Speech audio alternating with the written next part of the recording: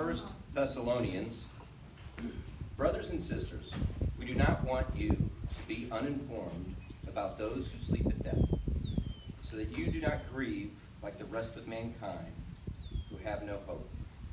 For we believe that Jesus died and rose again, and so we believe that God will bring with Jesus those who have fallen asleep in him. According to the Lord's word, we tell you that we, who are still alive, who are left until the coming of the Lord, will certainly not precede those who have fallen asleep. For the Lord himself will come down from heaven with a loud command, with the voice of the archangel, and with the trumpet call of God. And the dead in Christ will rise first. After that, we who are still alive and are left will be caught up together with him in the clouds to meet the Lord in the air, and so we will be with the Lord forever. Therefore, encourage one another with these words. On behalf of Pifer-Mills and the family of Ted, thank you all for coming to Ted's celebration of life. What a wonderful life and a perfect setting here at the Chesapeake Bay. The site of many fishing trips for Ted. Quick fishing story, and actually the only one I have of my brother-in-law. I should call him my special brother. When you share in-laws with someone, they're your special brother. So we were at Myrtle Beach, site of many family vacations, and I look behind me, and Ted's halfway up the beach. And I look back, and I look back for Ted, and next thing I know, as Ted's pretty much on the beach, he calls back, "Shark!" So that's the only fishing story. Anyway, I'd like to bring up Mr. Terry Phillips, who will read from John 14.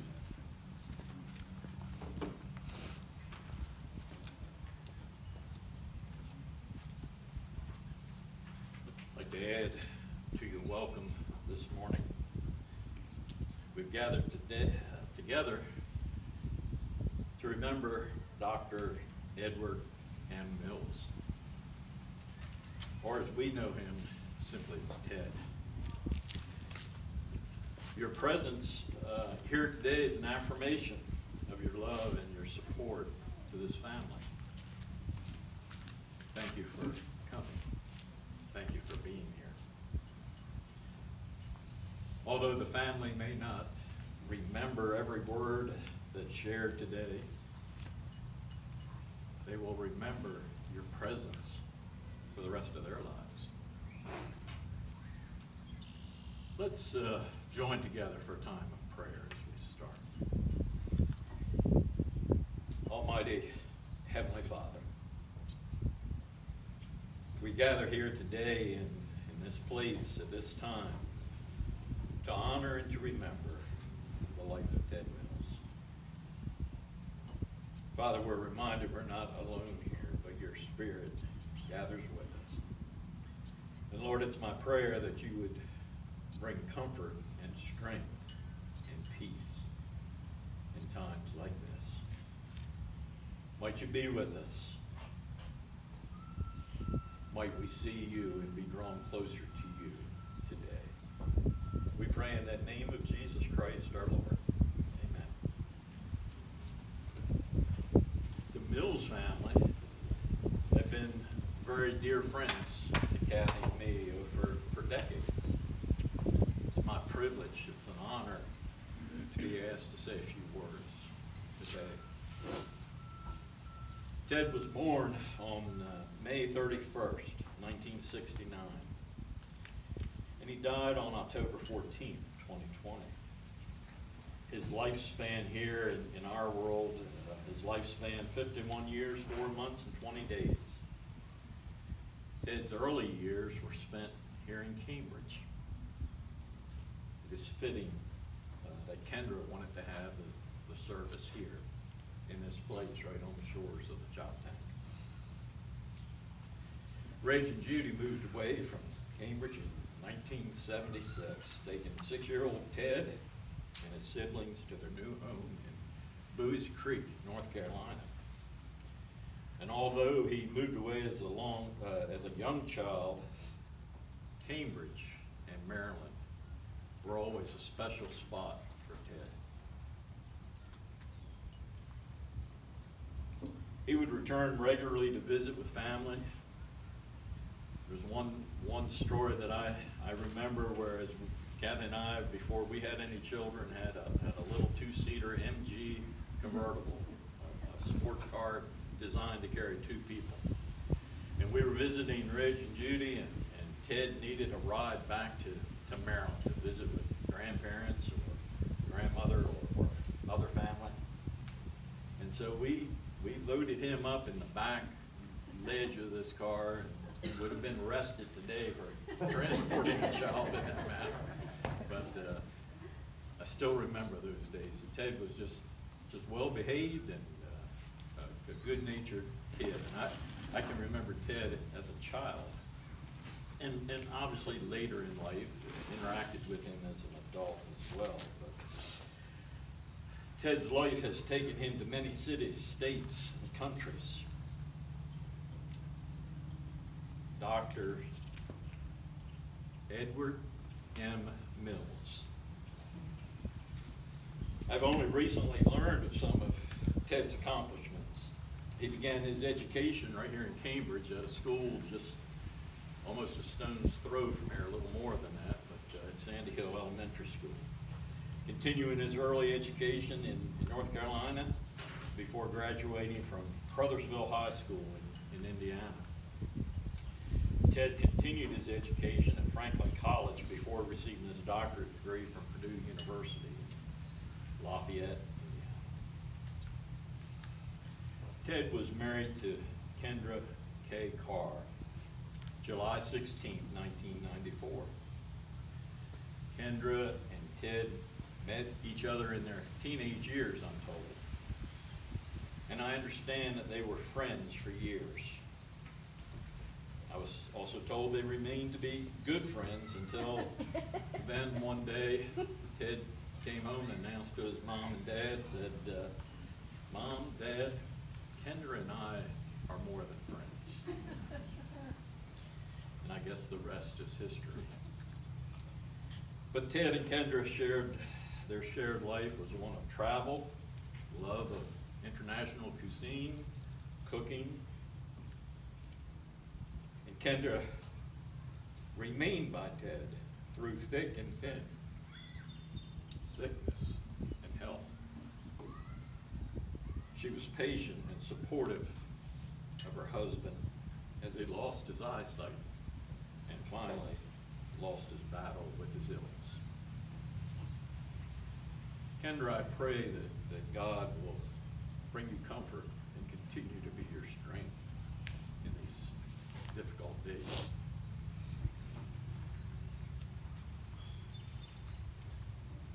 Ted had work experiences that took him to work with Eli Lilly, the National Institute of Health, and Ted had his research published in professional journals.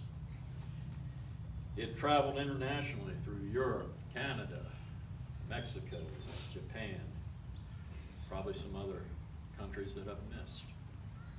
His work at the University of Texas was well respected by all of his peers, by the leadership there. Dr. Mills ran a state-of-the-art laboratory at the university. He was well respected. He was known as a doctor, a scientist, researcher, teacher, mentor. But to us, he was known as Ted. Ted was a humble, normal, good, all-around guy. He was a research scientist studying human cells.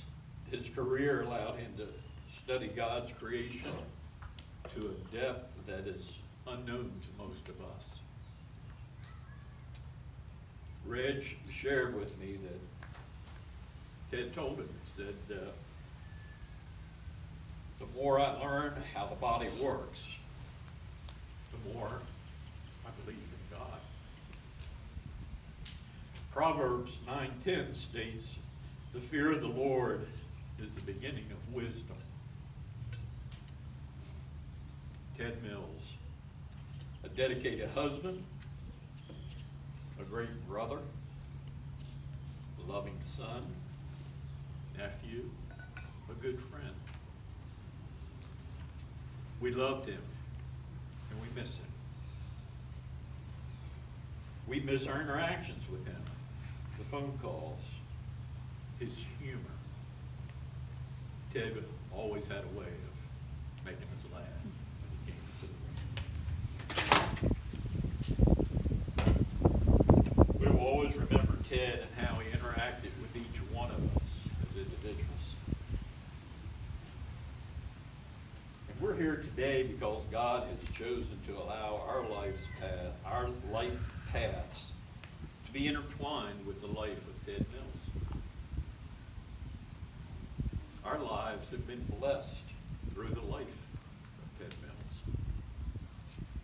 It is natural to be saddened, shaken, and shattered when we lose a loved one to earthly death. Kendra, Rich, Judy, Richard, Luke, I know your hearts are broken. It is during times like this that we turn to God for strength, for comfort. I am reminded and comforted that His Word, God's Word, is as relevant and fresh to us today as it was when it was written. As I close my comments today, I'd like to share some words found in the Gospel of John. John 14. Jesus' words. He said, "Let not your hearts be troubled. You believe in God, also believe in me. In my Father's house there are many mansions. If it were not so, I would have told you. I go to prepare a place for you. And if I go and prepare a place for you, I will come again and receive you unto myself, that where I am, there you will be also." May God bless you during these difficult times.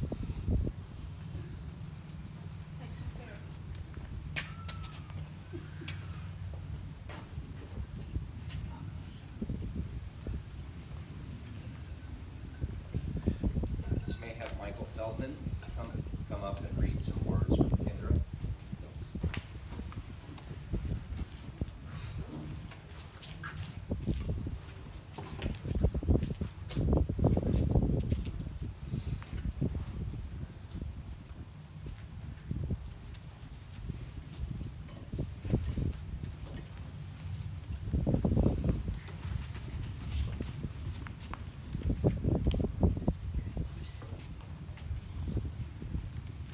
Imagine my voice is a few octaves higher.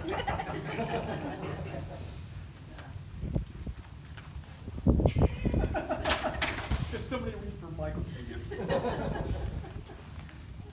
Ted and I met the summer before he attended grad school. Because we were the oldest youth members, we were asked to pick up garage sale items for church members for a fundraiser. I clearly remember my mom telling me that I needed to help the oldest minister's son pick up rummage. I told her, "I'm not riding in a van with some strange boy I don't even know." I found out much later that it was this afternoon together Ted said he fell in love with me.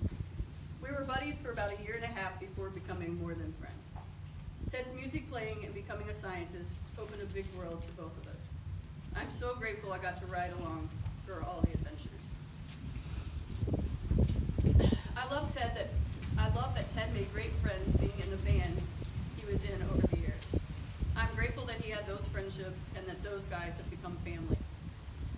Reflecting back, I was not scared to move to Maryland. I knew we needed to move from family so Ted could follow his dreams. We were also able to be near family and close to his newfound biological mom, dad, brother, and grandparents. We loved our time in Maryland. Then we became Longhorns. We drove 24 hours in 2 days with 2 cats and enough packed with us to get us by without furniture for a week, to a house that we had never seen. Ted always seemed to have faith that everything was going to work out. We grew up together. He taught me so much. He was the funniest person I know. So witty, even though some of his lines were stolen from Chevy Chase. He was horrible at keeping a secret.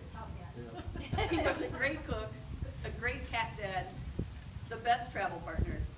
He was a fantastic researcher, professor, mentor, and drummer.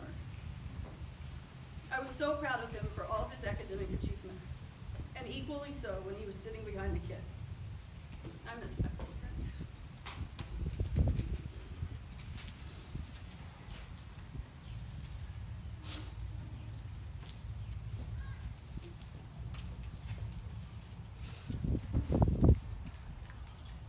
We could have Michael come back for some of his own words.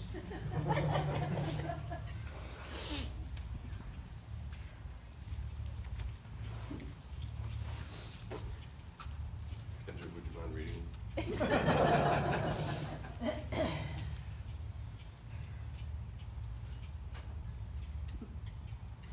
I miss my best friend too.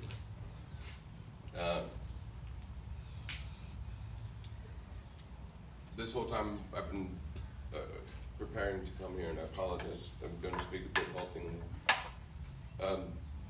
I couldn't prepare to speak. I speak all day long. I can't stop talking, for most of you know me, about whatever, but somehow when it came to speaking to you about Ted, the words, the idea, the thought of it became very gray, and I couldn't quite find my way through until I started driving this morning.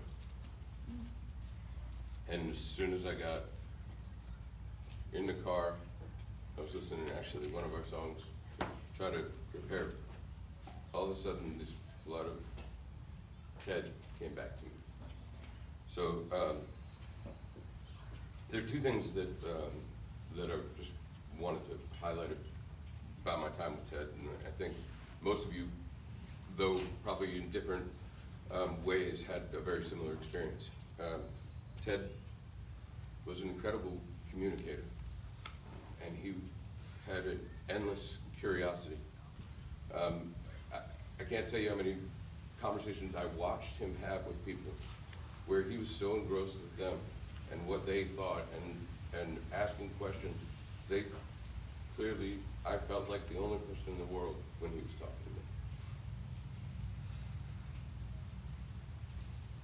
to me. And that communication really extended well beyond words. Ted and I spent unbelievable amounts of time together when he wasn't with Dan or Kendra. And I learned so much from that time, but what I learned most of all was no idea was a bad idea. Let's try this. Let's work through this idea.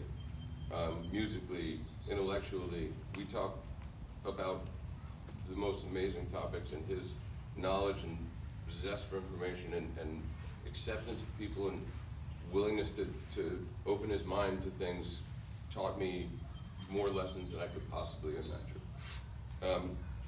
But he also taught me something else. He taught me how to communicate in a way with him musically that had nothing to do with words. It had nothing to do with anything else other than experiencing what we were experiencing in that moment. It was about being present, and being present with the people around you. And that's what was the genesis of ultimately what became our friendship and band and everything that passed after that point. We just had a connection. I could talk to him without talking to him. And it was so much fun. We used to play in the basement with just drums and guitar. And I didn't know what I was doing, but he was just going. And it kept going and going, and thankfully we came across Shane, and then it picked up momentum, and then we ran into Josh, and bam, it was like this experience that I don't think many people are lucky enough to have, and certainly I don't know that we'll ever be lucky enough to have something like that again. And the most important part of that is that communication. We were playing a gig. Ted and I literally, I don't think we ever said a cross word between us. And we were setting up for a gig one night, and I'm sure, you know, squirrel ran by. God knows what happened, and we got in a little tit. And we weren't talking to each other. We showed up for the gig, and we weren't talking not talking to each other, not looking at each other. It's the only time in my life that this has happened with him.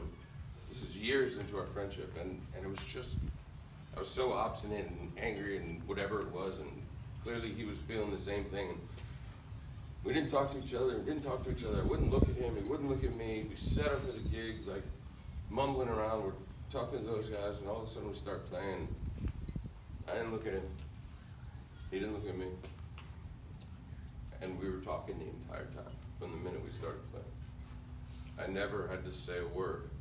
And as soon as we finished the first set, we both smiled, walked over and hugged each other, and it was just one of those moments that I'll never forget. I didn't need words to communicate with him. He had multiple levels on which you could communicate. We could do the silly humor, the slapstick, and everything in between. And that was something really beautiful. The other thing about him is he's one of the most brilliant guys I've ever met. And I think that brilliance sometimes got the better of him, and it became a little absent-minded professor. So another gig situation. For those of you who've heard the story, I apologize. We get down to the gig, and we're setting up, and we're ready to go, and we're all geared up, and Ted's got the drum set up, and he sits down, and we're ready to hit the first song, and he looks at us, and he's like, I don't have any drumsticks.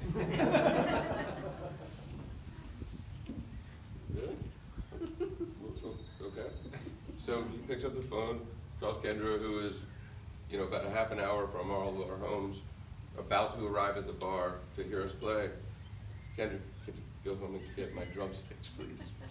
So she turns around, 40 minutes back, and we're sitting there, okay, well, what are we gonna do? Next thing you know, you hear, ba-dum-ts. Okay, I guess we're ready to go. Ted picked up 2 knives from the next table, carried on with the gig, and it was as if nothing ever happened. When Kendra showed up, she walked in a little bit less than pleased, I think. And because she's like, "What? How are they playing? Was it, you know, why did I have to run back?" He played the whole gig with the knives. So we had the opportunity to go down for his 50th birthday. Kendra made him accept the fact that we were coming in. Shane and I flew in from the coast, so to speak, and Josh was there, and we went over to the house, and on my way down, excuse me, I missed the point of the story. So ever since that day, just in case Ted forgot drumsticks, I've always carried a pair of drumsticks in my bag. Since that day, for every gig, every show, every practice, everything, I've had a pair of drumsticks. Last night I was packing my truck for a gig today, and I'm trying to put this bag in and it won't go. I can't figure out why it won't go. I'm shoving, it's just not going. And I'm like, oh, there's a pocket, let me open this up. It's a drumstick. So, as we're getting ready to fly down for his 50th birthday, I'm going through TSA. The light goes off and start to step over here. Yeah, sure. There's something in your bag we need to check for. Okay, go ahead. She pulls out a silver knife, which I was bringing down Ted, which was the knife from that show, which I had also kept in my bag for all of those years. Unfortunately, she had to confiscate it. However, I got a great picture of her smiling, holding the knife, and I was able to share that with him. And I just want to say thank you to Andrew, to all of you, for bringing this guy to my life, however this happened. I'm better for the experience. I'm a better person for having known him. I know limitations that I didn't know existed until I saw that guy work. On every level: food, intellect, humor, humanity, and love. He taught me so much. So thank you.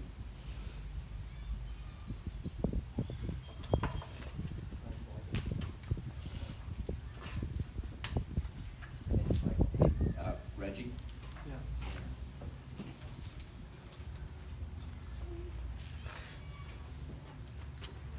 Hi, everybody. I'm Reggie nowadays. I was born Luke. My parents called me Luke when Ted and Rich and I were little. When I started high school, which was in 88 or whatever, 1990 now, I started going by Reginald, but you know, names stay with you. When I moved to the South, which was now 15, 20 years ago, they went from Reginald to Reggie. Wasn't my choice, but after 6 months of saying, hi, I'm Reginald, and people saying, hi, Reggie, good to meet you. I was like, all right, I guess I'm Reggie now. That's fine. I can work with that. Just real quick, I want to say thanks to my cousins, Danny and Dougie, for helping bring out some tables and chairs and stuff, and helping make this happen, because this isn't our home anymore. It's got a lot of memories for us and a lot of nostalgia, but we're here for it to be Ted's Wrestling Place, and I appreciate you guys supporting us in that. I wrote a few things down because I know I wouldn't be able to think of it while I'm standing up here. It's titled Eulogy. I've grown up around death. You could say my dad was in the business. And I remember being Sam's age and sitting on a hospital bed, probably with somebody who's dying, and I'm watching TV or whatever, and Dad's there counseling them. And that kind of experience wasn't in itself formative. It wasn't shocking. It was normal. It just seemed every day. And growing up as a teenager, when a lot of people face end-of-life crises, and I've seen this at every walk of life and every age, people have to come to terms with death. And I think I did when I was very, very little. And as a young adult, that wasn't something that preoccupied me or concerned me. And as a young adult, I just dove off into the world without a care, because I knew I had this great support behind me if I ever fell. And I wasn't worried about dying. And I think that was unusual, but it I think also can be explained by my life. And I don't know how Mom and Dad conveyed such appreciation I've always had, because I don't remember them ever saying to their starving kids in Asia, or that there's suffering in the world. And yet somehow I grew up with this real fundamental appreciation for everything that I have. And it's something I've taken with me everywhere. And I think if you look at a lot of the choices I've made, I spent most of my 20s wandering all over the country and never settling down or having roots. And you could say it's because I was ungrateful, or think that. But the fact is, it's because I appreciated so much that how blessed we are and how much every day is a gift. I wasn't very quick to buy into a career or a home or a lifestyle, because I just wanted to live in every moment. And yet somehow, thinking I understood death and thinking I appreciated what I had, I've never felt anything like this. All of my experiences and all of my travels, they've been like building blocks. I thought they were part of what made me who I am. All the people I've met, experiences, They're pieces of my life. This is something missing. It's a hollow place.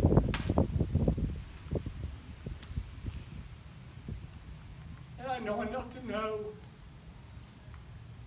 I'm not going to feel that emptiness all the time, but nothing's going to fill it.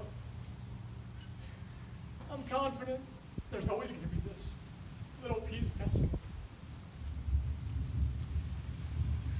For all the gratitude I know that I've experienced, I've never selfishly wanted anything more than just more memories, more Rush videos, more stupid jokes, more just totally unembarrassed faux pas, to be able to just step in it like nobody could but Ted, and yet just laugh at it and not let it weigh him down. Just, oh yeah, I mean, I guess I did buy those tickets for the wrong year, and it's like, oh, fly, And I never realized before, Ted left home for college in '87 when I was 12, and we never lived together again. And so he would come home sometimes to visit, or we would meet over holidays, and as an adult I would go to DC or Texas and occasionally, visit. I spent a week with him in his dormitory when he was in college.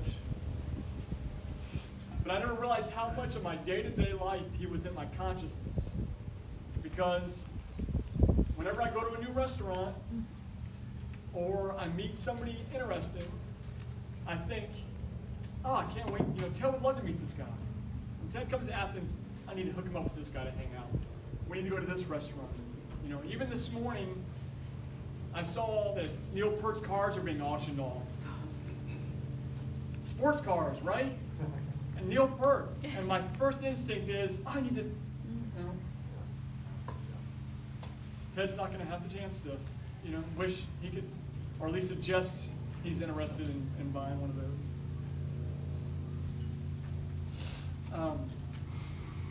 There's no way to express everything we're all feeling this morning. But I appreciate everybody coming together and taking the time to at least have this moment together to make an attempt. And I'm sure we'll be doing this again in small groups as long as we all know each other. Thank you.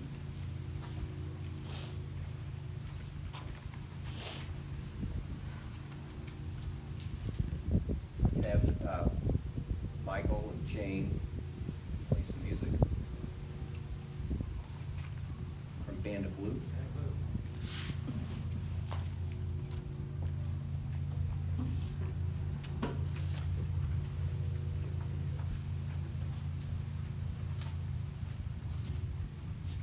We forgot the roadies, so bear with us.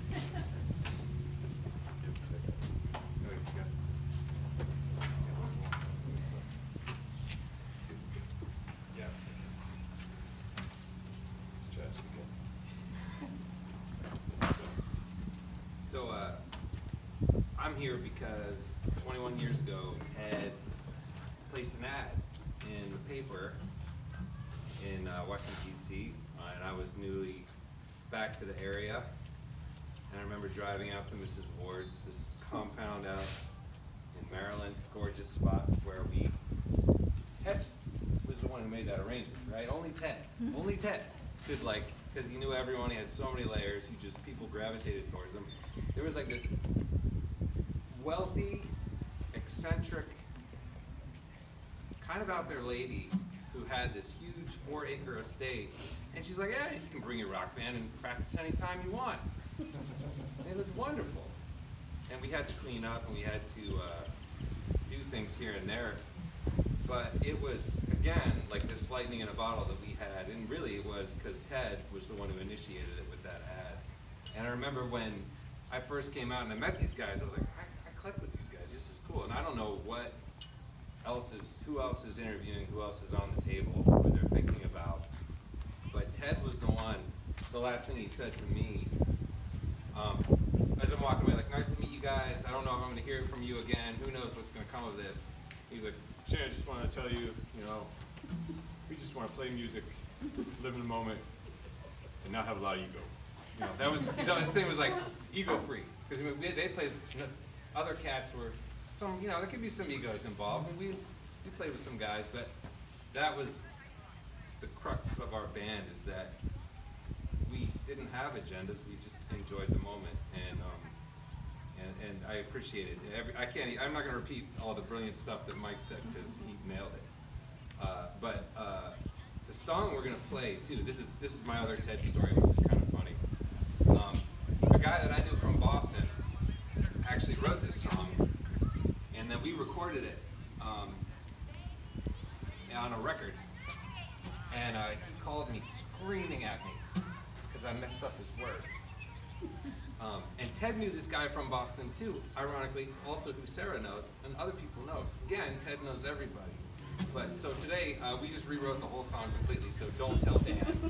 You might get in trouble again, but I think he's happy about it too. So, and the only one other thing I want to say, which I really appreciate, is as I read the wonderful tribute from one of the senior people at UT about Ted, and about, like, I knew, talking with him over the years, all of these amazing things that he had done, but I didn't know the extent of his background and going to Purdue and all of the work, and how he kind of pivoted halfway to get into mitochondrial DNA and all of this stuff. And I had to reread some of those paragraphs many, many times, and I just was like, this is like when he tried to explain it to me. Again, all I knew was Journal Nature and something about giving mice ecstasy.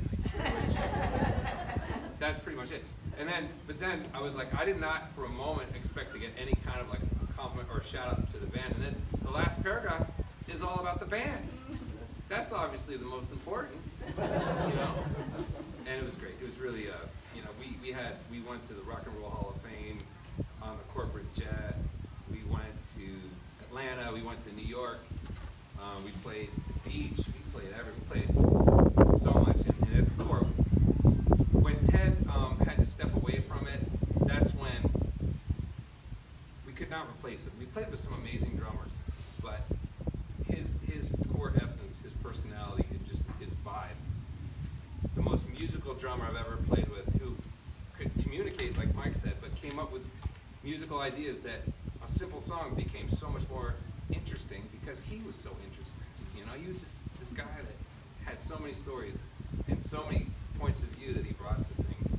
So I miss you, Ted. I love you, Ted. And we're going to play this song for you. And don't tell Pluto. All right.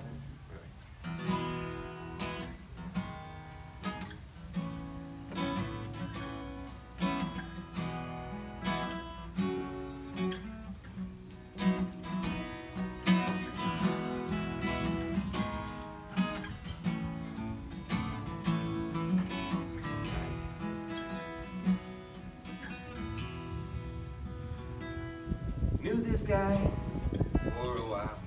He was the drummer in my band, our friend Ted, a smart guy and a scientist.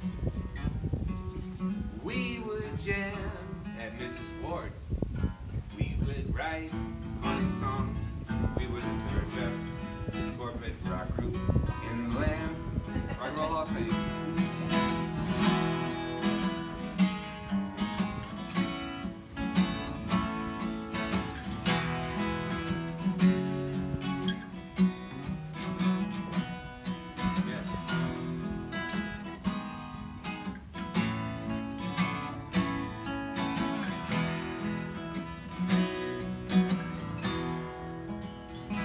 Man, the scientist, our friend Tim, he did experiments at NIH on mitochondria, uncoupling proteins, or UCPs. He got a real boost in stature when the prestigious journal Nature wrote about his mice that were all doped up on E. He sang la la la la. La la la la la la la la la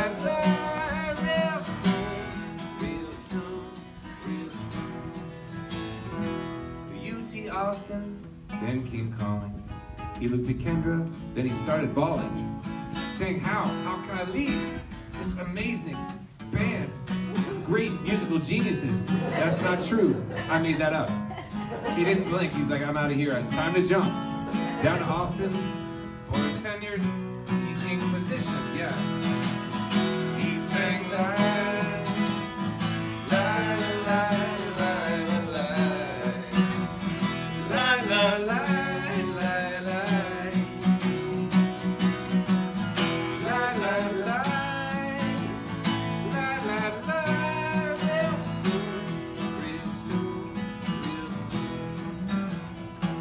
Saw him in 2005 when we made a long drive to play at South by, to rock and roll and reunite. He had a birthday the last 2 years, and we showed up and we drank some beers. Kendra took us out for a couple of good bites. Our friend Ted is gone too soon, and for our band he was a boon. A great scientist and a great friend on the drum. And until we play again, I will think of you often, Ted, my friend. And I'll smile just like those mice that you drug. We'll sing la la la la la la la la.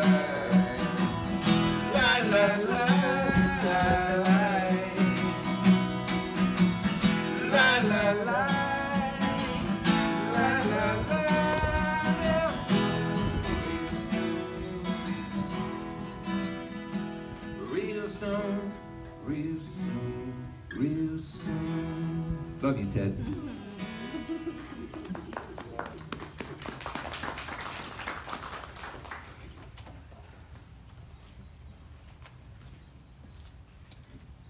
I may have Lola come up.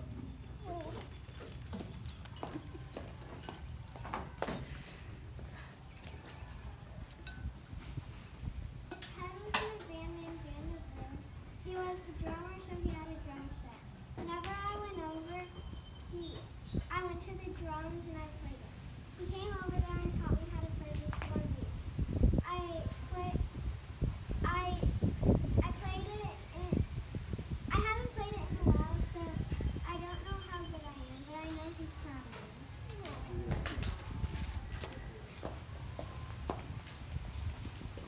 We could have Reg come up.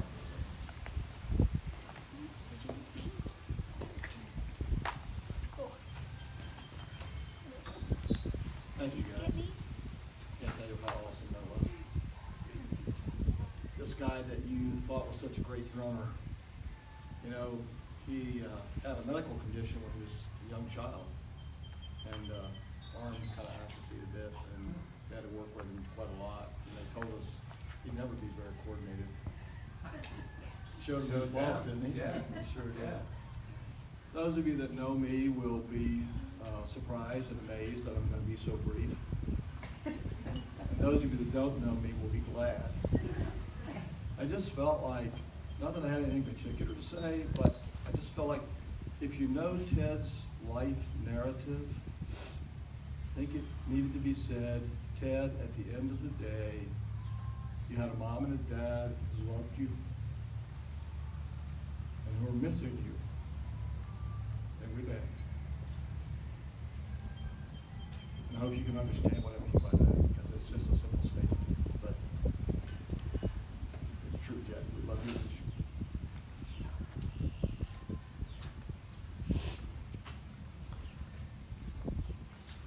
Kyla?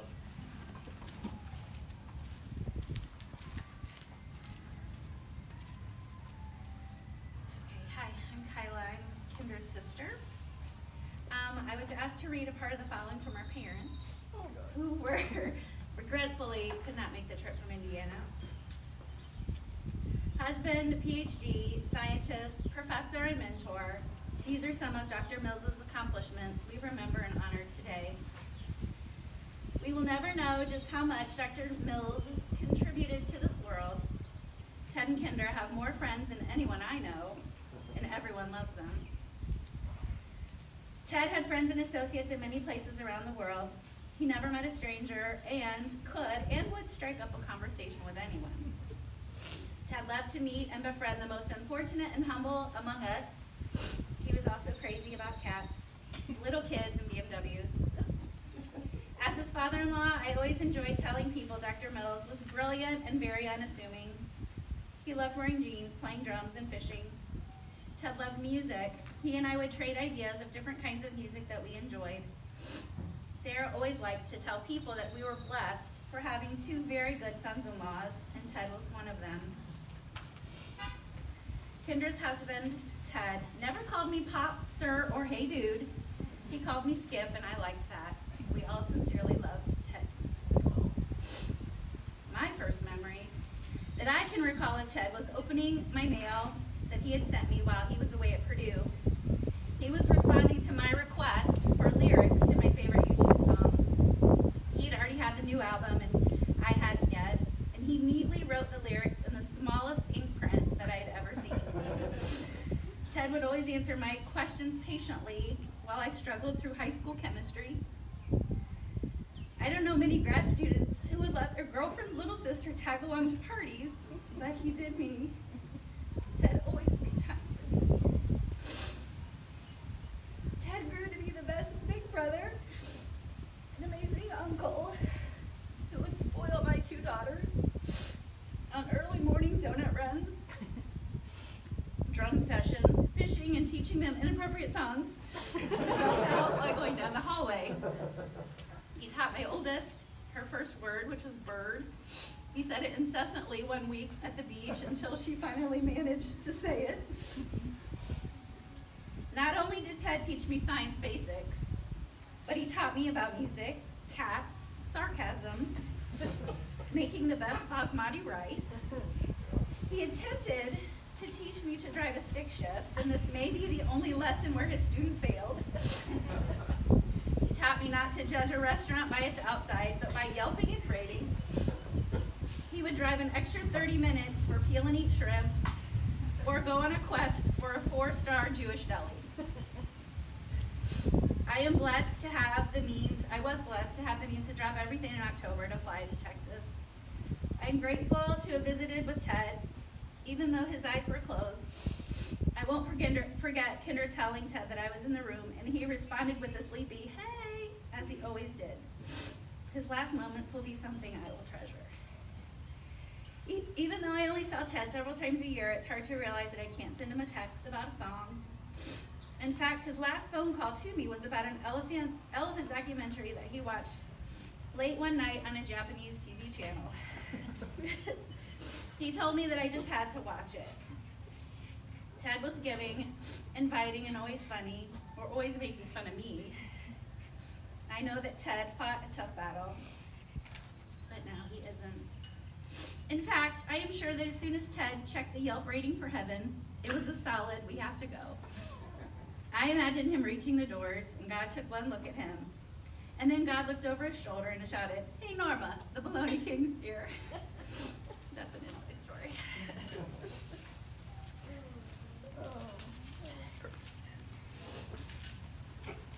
Bologna King is certainly here. Is there anyone else who would like to say any last minute words? If I may have Dan come up to.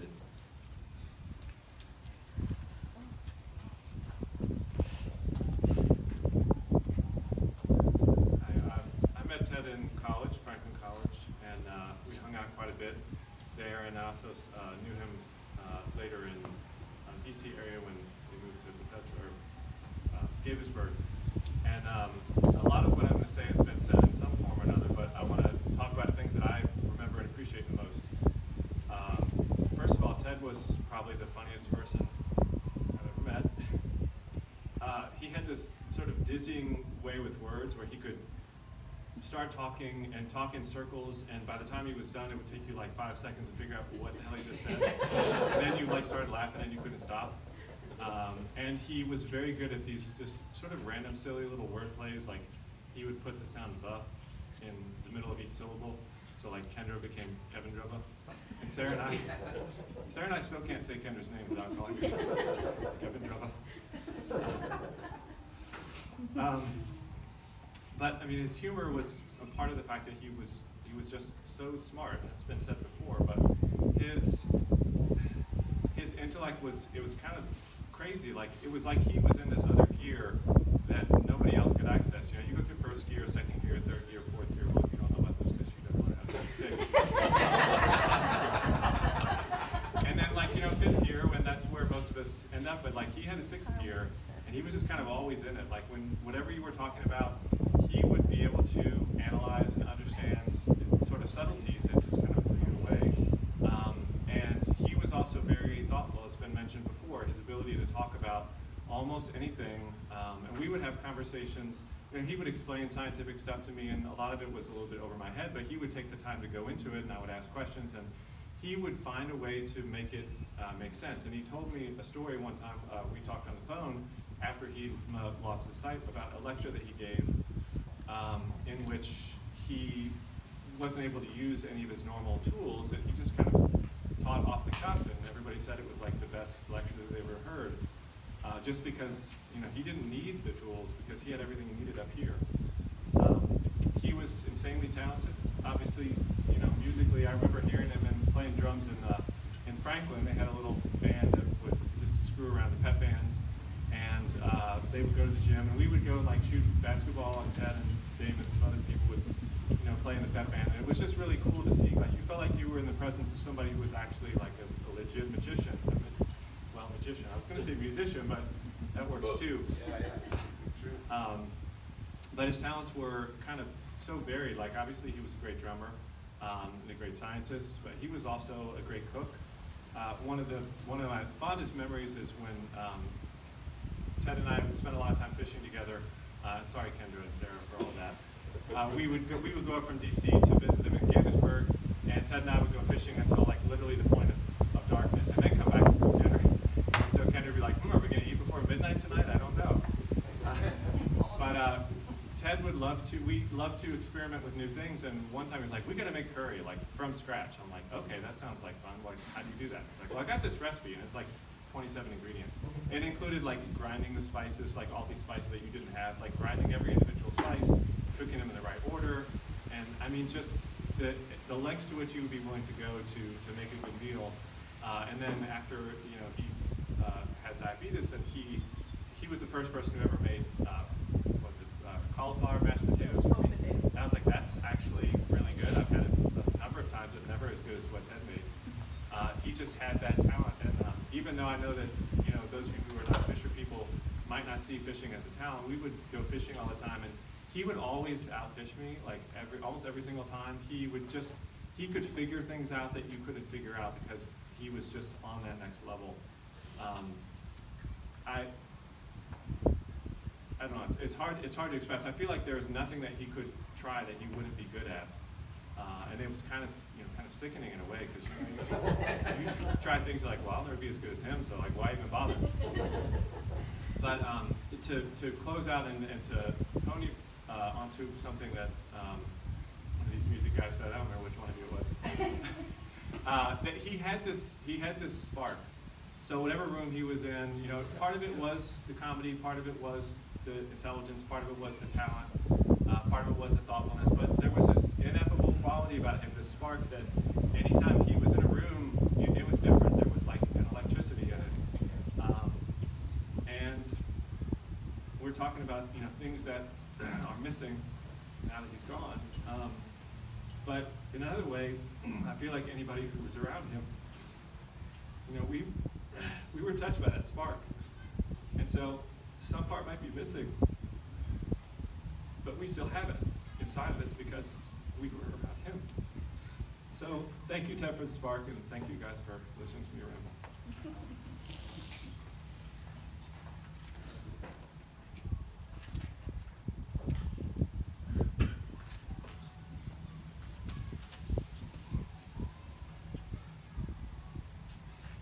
I really don't know why it is that all of us are so committed to the sea, except I think it's because, in addition to the fact The sea changes and the light changes and ships change.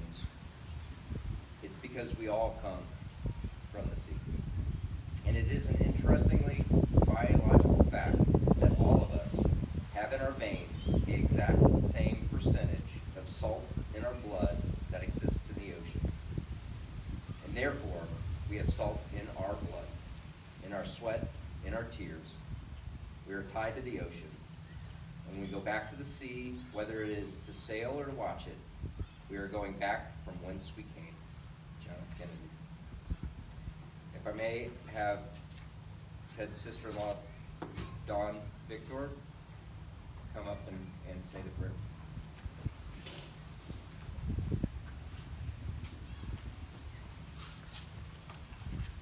So a little instruction before this portion of the service. I will offer a prayer and then we will pause, and those who would like to join us on the pier to release Ted into the chop tank are welcome to do so. Kendra and I will go to the further pier and everyone else can come to the other one.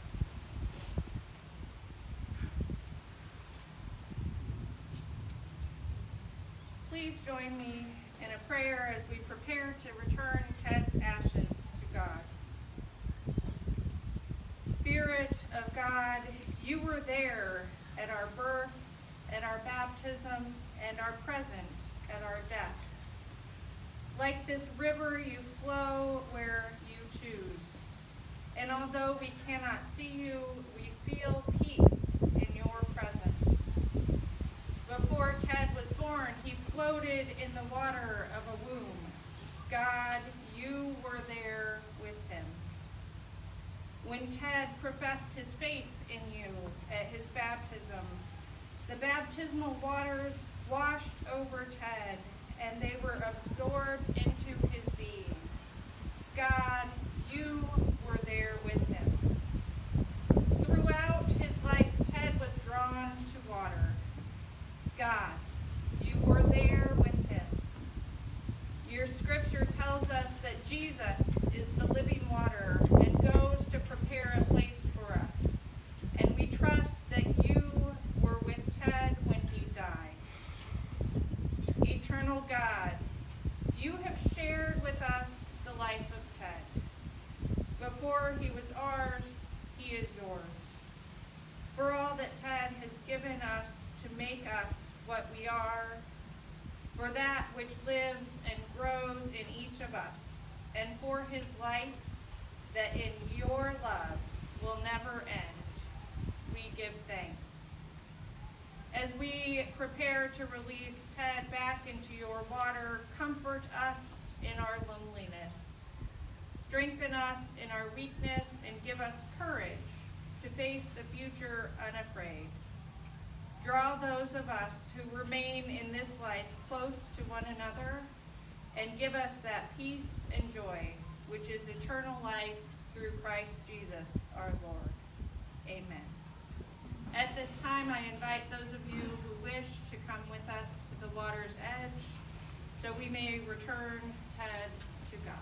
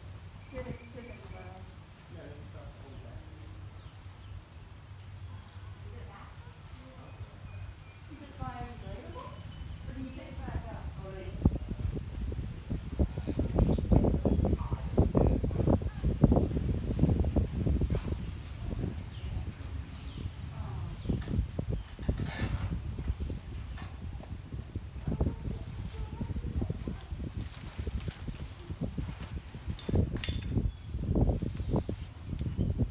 know how to roll this up, love? You ever roll this thing up? Hmm? No.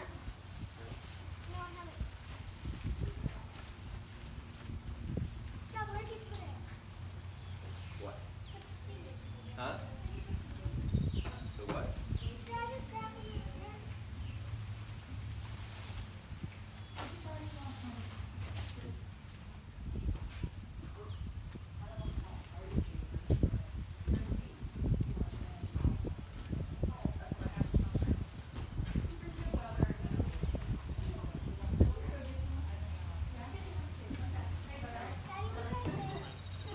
When everybody gets back, you can say, please pick up the package of seeds and plant at your homes in memory of Ted. You remember all that? You remember, no matter how you do it, it'll be great.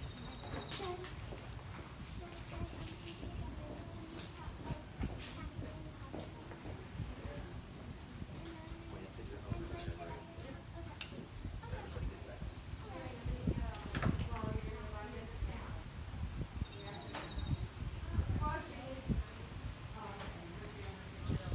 Are you saving this?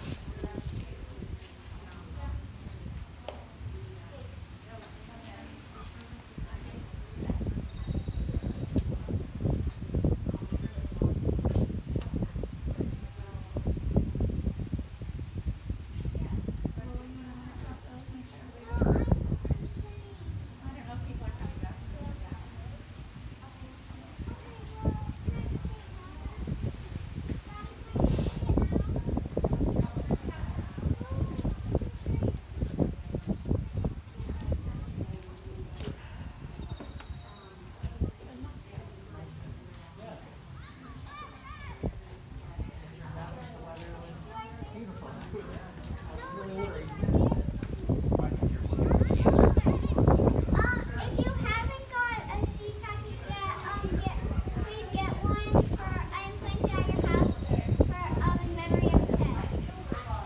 Very nicely done. Daddy, do we already have